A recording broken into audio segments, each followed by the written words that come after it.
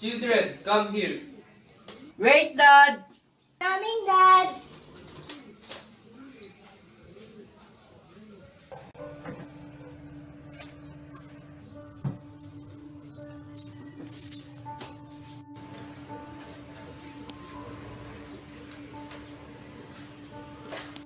What is it, Dad? You know that there's so many accidents happening this month. Yes, Dad.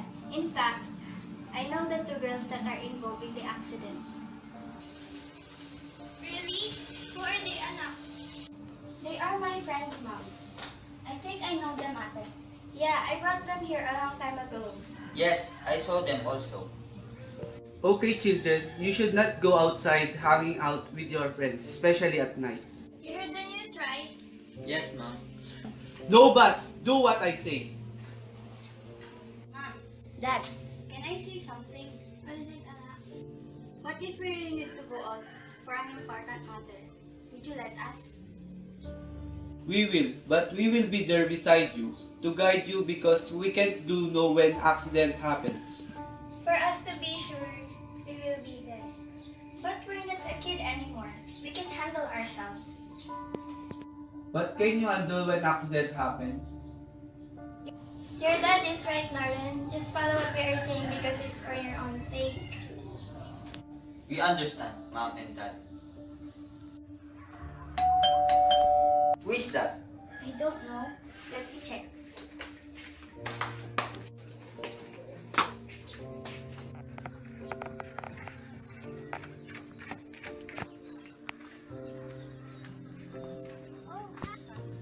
Wait, I'll call Marilyn. Come.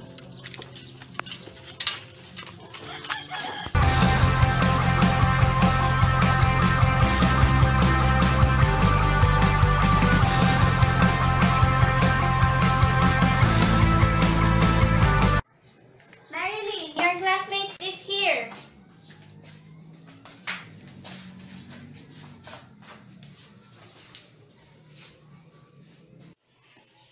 What is it? Do you remember our last project? We're here to do that. I remember it. We need to do it now.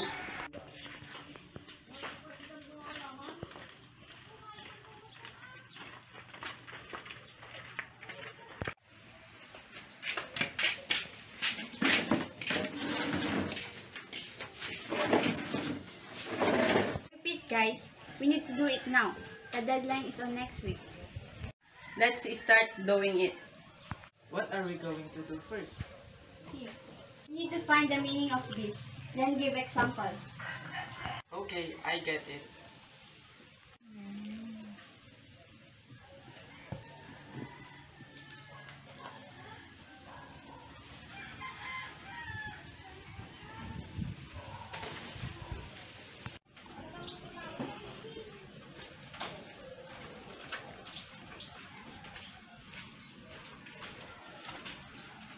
You guys should continue that tomorrow.